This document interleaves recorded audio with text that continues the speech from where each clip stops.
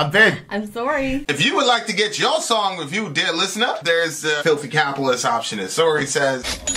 125 gets you straight to the head of the line. You don't have to be a part of the alliance. You don't have to be part of the group. Wait a minute. And the biggest thing is you don't have to wait. You hop, skip, and jump right in front of everybody. 125 gets you there. You do that 3 times, and you get mashed down to the $75 rate for perpetuity. Yes! Also, there is a band review option.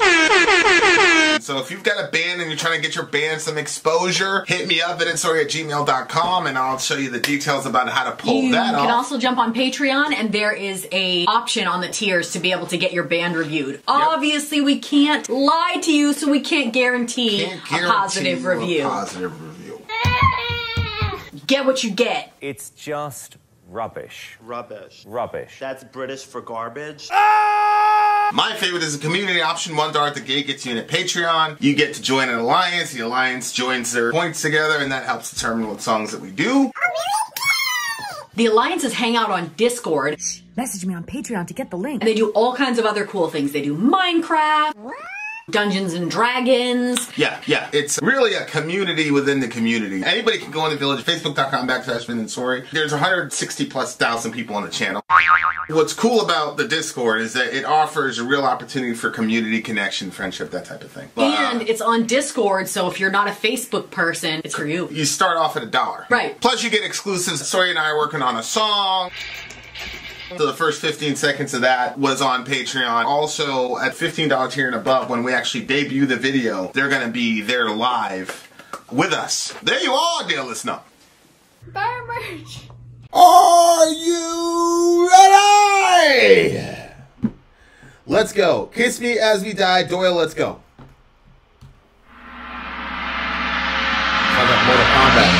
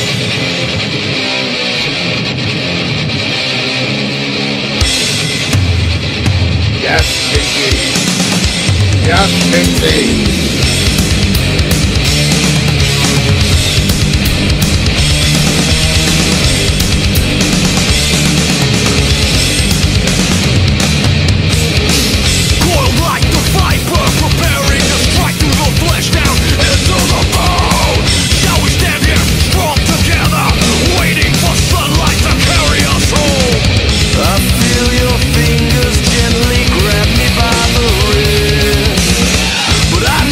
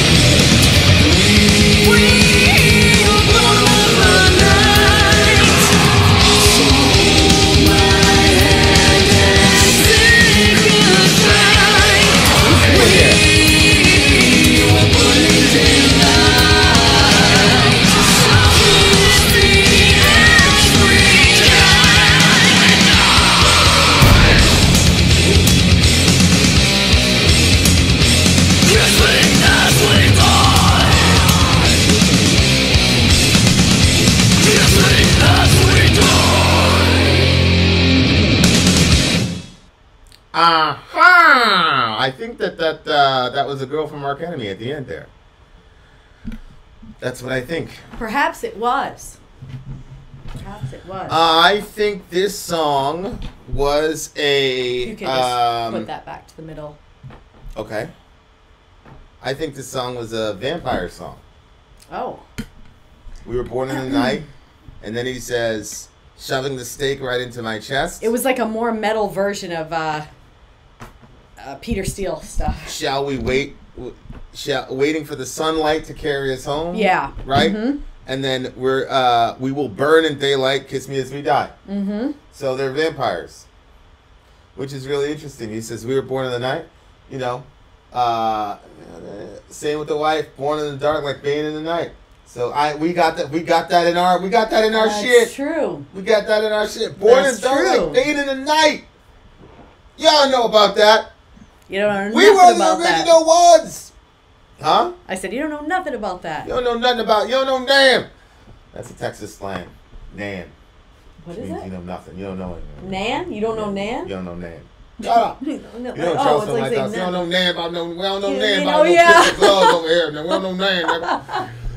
Boy, like the viper preparing to strike. So this to mean Through the that flesh means that down they're to gonna the stay. bone. They're gonna die together. Type of shit. Like okay. rest in peace to the homie, but my one of my guys. Well, he wasn't really one of my guys, to be honest with you. He was like before my time. He fought in the Battle of Black Sea, known as Black Hawk Down or whatever. And his girl just recently died of COVID. And he posted a video. We were watching it last night, this morning, whatever it was. Time just kind of is one big continuum for us. Rockstar lifestyle, bitches. And he said, "Do you love me?" She said, "Yes." And he goes, "Well, what if I left you?" And she said, I just track you down. I just follow you. It's very like sweet little. I know. Honestly, you were playing it, and I thought you were watching a preview to a movie. Yeah. No, that was just real shit. For real, I really like, did. candid moment. And then I looked over your shoulder, and even the lighting and everything like looked like a video that they would make in a movie. It was pretty. Yeah, like it was like it was kind of like, you know, the line between. You know, and I think about this a lot with us because we're so obsessive about each other and shit. And, you know, sometimes it gets to like, you know, I'm like, this is not healthy. But at the same time, it's like, but I enjoy it so much. You know what I'm saying? Uh-huh. And like that stalkerish kind of like, yeah. you know, like if you, you know, I'm not gonna say anything on video and incriminate myself in case you get any weird ideas about leaving me and shit. So I'm just gonna keep that off camera. But like, I have no intention of leaving you. Real. I don't know. I don't know, man. Like, I feel like all the real.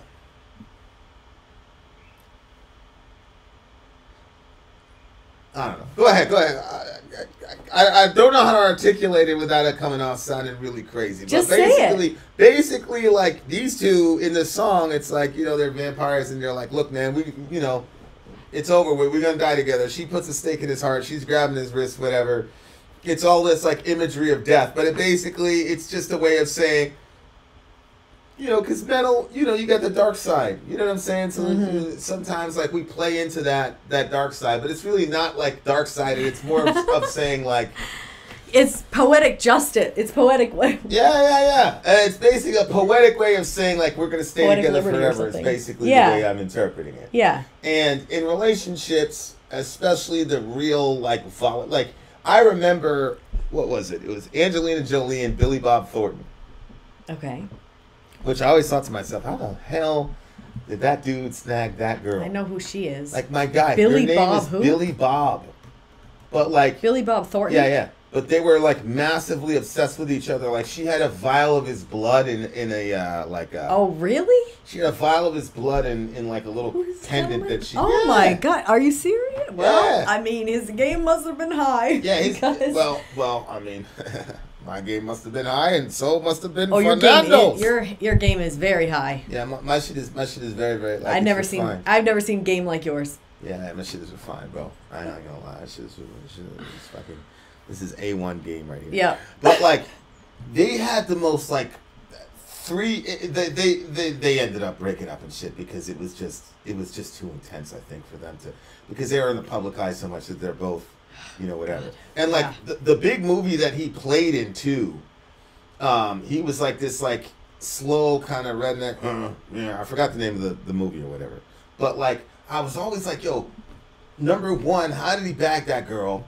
Because like Angelina Jolie at the time, like she my God, she put a tattoo of him and everything. Yeah, I'm telling you, she had a vial of blood. They had this vial of blood that they both wore. Like the shit was uncomfortable.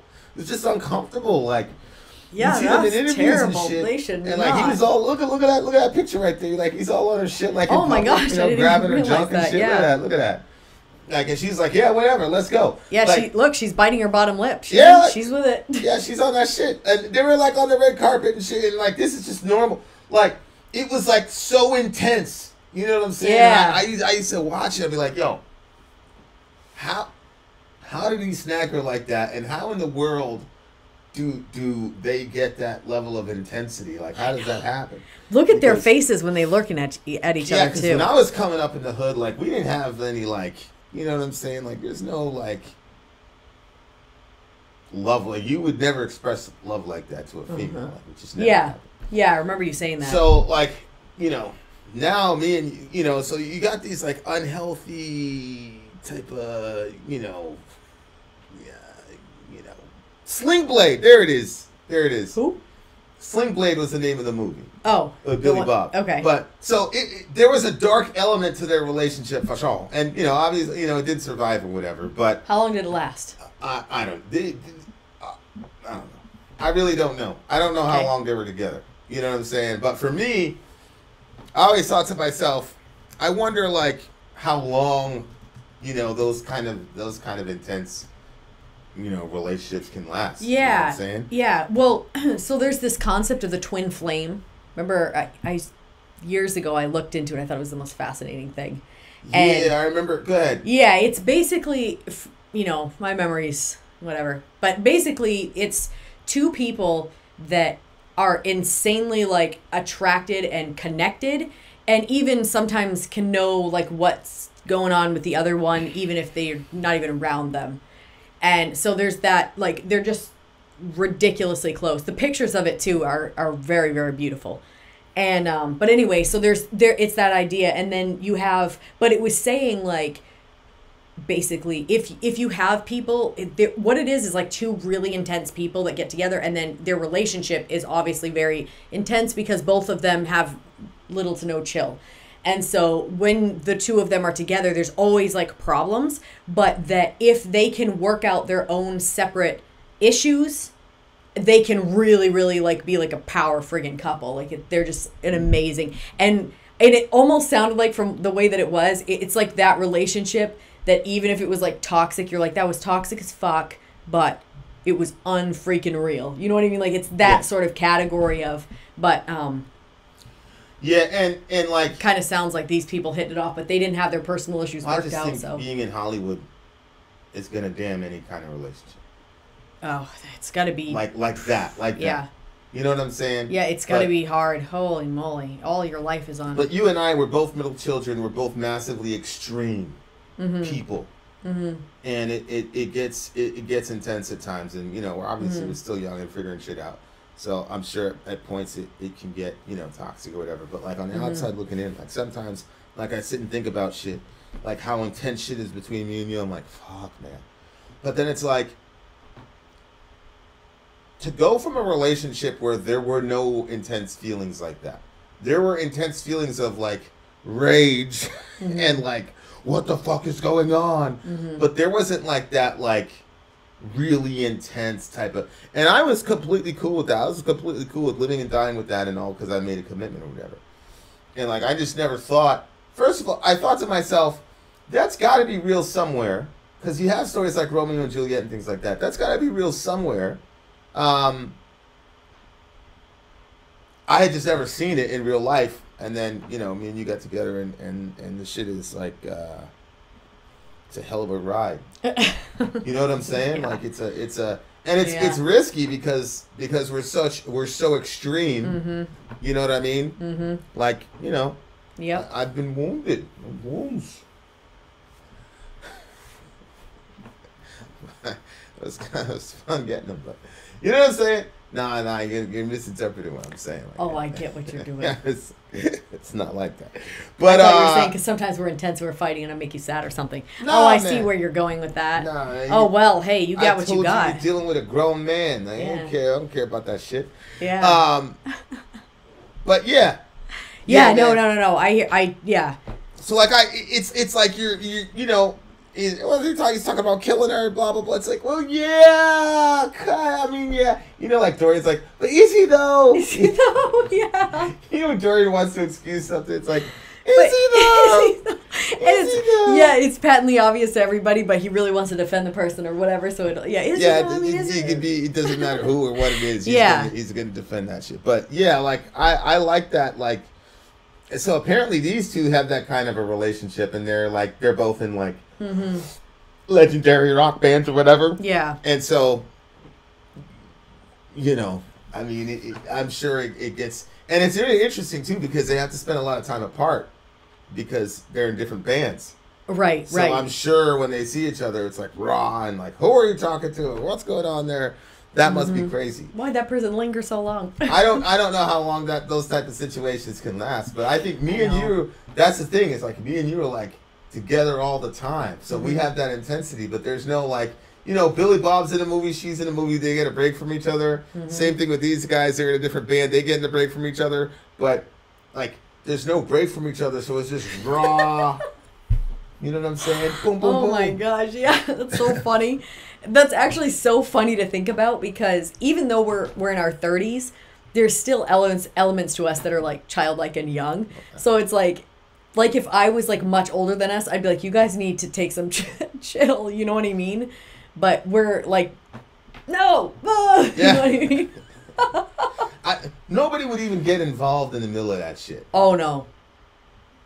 They'd be like, nope. Not get in the middle of that. Because that's the thing, like, we would turn on the person. Right. Person would just get turned on, so it just wouldn't go well for them. Yeah, you know what's funny? So there was this woman that I was talking to, and I was hoping that, you know, like just discussing different things and getting advice from someone that's older than me. You know what I mean? She was like a spiritual whatever. Yeah. You know who I'm talking about. Yeah.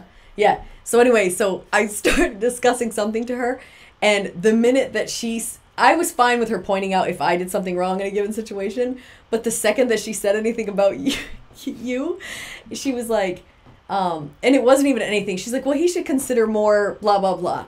And when she said it, I was like immediately frustrated with her. And I was like, well, no, I don't think you're understanding the situation. So yeah, I agree with you. Yeah. I don't think it would work. People That's what I'm saying.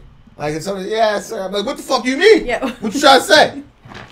What you trying to say? She was yelling at you. You know that time, like this was before we were together, like we were just friends, and like the guy had a problem, and people were gonna talk it out. They're like, all right, we're gonna bring Vinny in there, and the guy was like, nah, you can't bring Vinny in there.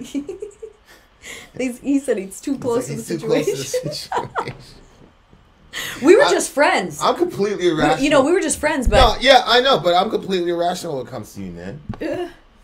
Like me and you are fight, we're gonna fight, and we're gonna fight, but don't come on the outside and say them dumb shit about my fucking. Anyway, I thoroughly enjoyed this song. Sometimes a fight will happen. Here's to healthy relationships still. Let me tell you one more unhealthy thing. Listener. Sometimes after a fight, I'll be like, geez, I hope somebody, you know, like if somebody were to come in and say something, because then all of a sudden you'd be there to protect me. Like if something, you see what I'm saying? Like if we've had an argument and then we're not really talking for a little bit of time, and then like I'm like, oh, if only.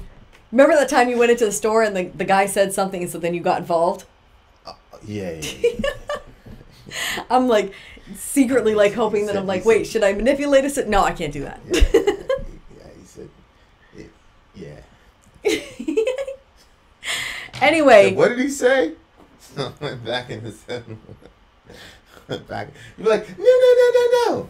I was like, nah, don't fucking tell me he said that shit and he's fucking right there. Because normally what happens is like we're driven away and like I can never do something. So yeah, I know. I was like, oh, I said, word, who? Okay. Give me a second. Well, that was what influenced my next time. Although I will say, part of the reason why I'll say no, I don't want to I don't want to feel like I put you in that situation, even though I did by telling you, but I didn't because he's the one that said something first. He's the one that said all that ignorant shit. But yeah. No, that's on, But obviously, you want to see your man standing for your honor. Your blood's on your own head, boy. Yeah. But you want to see your man standing for your honor, so it's a cool look. So there is a part of me that does want to tell you anytime something happens, but then sometimes I'm like, wait, am I overdoing this? Because, I like to see you in that protective mode.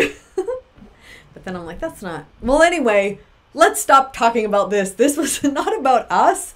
This was about you guys. And I agree with you.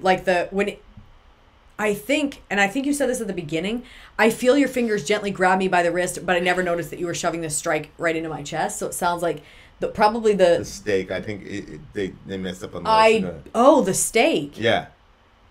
I'm pretty sure it's the steak because it's the vampire. It's the vampire, metaphor. Yeah, I thought that one was a vampire, and then they bit the other one to make them a vampire too. And then they died in the sunlight together. That's what I thought. Very, very possible. Very, very possible. Right here, we will burn in the daylight. That's the thing. It's the whole we're gonna die together shit. And yeah. Either way. I guess you could say it's toxic or whatever. But I guess you could say. But it's a good ride. Well, okay. Here's the thing. Like I said, human beings are capable of deep, deep, deep facets of love, but they're also, as I always say, we're always sinners. So there's always gonna be that thorn with the rose. Mm-hmm. And so the deeper you get into intensity, then the deeper you're going to have capacity to wound one another. And I think couples that understand that and mutually understand that about each other are in, and I think that's why you have movies like Twilight or whatever that become such massive hits. I mean, you can kind of make fun of it, but when you really dig deep into the psychology, it's a recognition of people are going to hurt each other if they love each other. And that's how it happens. And to the degree that you're intense is to the degree that shit is going to be, painful or whatever. And, maybe in 10 years I'll say that's a really fucked up way to look at it. But I don't really think it is. I think it's a realistic way of accepting the fact that that's going to happen. And I think a lot of people, they just want all the flurries and they want intensity, but they don't want the other side of it. Oh, wow. Yeah. You see, and that's why a lot of those relationships kind of burn out. Yeah, because it is interesting. I will say that romanticism is. It's like, you see each other across the room, but there's no struggle with romanticism. It's just butterflies and good feelings and roses. Yeah, you never see Romeo and Juliet hurting each other's feelings. Right. It's like an us against the world type of situation. Yeah. But when you get to practical married life, the world, moves on from you. Nobody cares. Right. And then you just have each other. And then you have to contend with the fact that, no, you are against each other. You are hurting each other. And so, I don't know. It seems to me like movies and songs like this kind of recognize, people are going to hurt each other. Sure, these two have figured it out. You know what I'm saying? They figured out how to have that intensity that they obviously have for each other, how to overlook the pain that they both caused each other and say, you know what, it's like that Jars of Clay song, the pain is worth the thunder. You know what I'm saying? Mm-hmm. It's worth it if you find the right person. And if you that's why I said, after you, I would never, ever be in a relationship with you. Just because it wouldn't be fair to the next person. It would just be completely unfair to the next person. Because I wouldn't be able to match that level of, obsessive type of whatever. Mm-hmm. And I would always be thinking about you, and I'd be like, "What are you doing?" type of shit. You know what I'm saying? It just oh wow, be horrible for the other person. But yeah. Anyway, good song. Yeah, I mean, a 15-month deployment tested us. Yeah, 15 freaking months, man. That's why I said anywhere from 6 to 18 months, man. That shit is 15 months. It's a year and a half, man. Yeah, that's almost 2 pregnancies. That's almost 2 pregnancies. You come, like I said, on both sides, shit is, But it's those couples that can but even the way that he talks about tested us. Yeah. This is a test of the strength of what we have here. Oh, that's cute. That's language of people that that have staying power. That's that kind of language. Oh, okay, that's why they've been together for so long. But this is a test now. Yeah. Yeah. And so if you can look at the parts of where you hurt each other, whatever, and the hard parts and the whatever, it's like, okay, this is a test. And of course, you know, that can be used the wrong way. But if both of the people genuinely, ultimately love each other, committed and down for each other, then they're gonna look at that shit as a test, and you're gonna move on. But these two should write a fucking book, man, because this shit is rare. It's hard enough to remain married for 17 years. And we don't mean all that shit. I know we've said this before. We say it on. I want to say it on every video though. When we say, you know, things getting a little toxic or whatever, like we don't mean somebody staying in an abusive situation. No, we don't mean that. But we do mean that, you know, I do think that if you're in a situation where it is toxic to that degree, that if both parties love each other, they can work toward, you know, like getting the abusive person the help that they need and, you know, growing, you know. Well, yeah, and when we say toxic, like we're both, you know, coming out of divorces, healthy backgrounds and things like that. It's ridiculous to think that you're going to be completely perfectly functional. I'm going to be completely perfectly functional. Both do things that both have defense mechanisms, triggers, and all the other shit. And you know, we've tested each other pretty deeply in the last couple of years, but you know, that's not the same thing as like, you know, an abusive, horrible, terrible know, relationship where people are not trying to improve. We're both trying to improve. We're both trying to, you know, grow and come to self-awareness, and I think we're making progress. And as long as you're making progress and falling forward, it's just like you're walking with God. As long as you're falling forward, you're in good shape. Right. So that's anyway. That's how I look at it. So anyway, dear listener, having said that, moral of the story is love each other hard and long. Yep.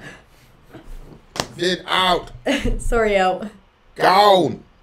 Villagers, we're having our March Madness contest once again this year. This is a fundraiser and all of the funds are going to help other villagers in need. Here's how it works. It's a college basketball tournament to determine the national champion. You go to ESPN.com and fill out a bracket predicting the winners of each game throughout the tournament. And whoever chose the winners correctly most will win our contest. You don't have to know a whole lot about basketball for this to work. If you want to, you can look at stats and analysis that are available on ESPN for you for free. Or you can ignore all that and choose simply your favorite school colors or mascot or something like that. Just have fun with it. Now there's a link to make your donation in the description to this video. The minimum to play is $1, but you're encouraged to do more if you can, since this is all going to be helping out villagers. The same place where you make your donation will have more information on joining the bracket group for our village. You can make your donation at any time, and you can start filling out your brackets on March 13th, and you'll have until the beginning of the first game on March 17th to have completed and submitted your brackets.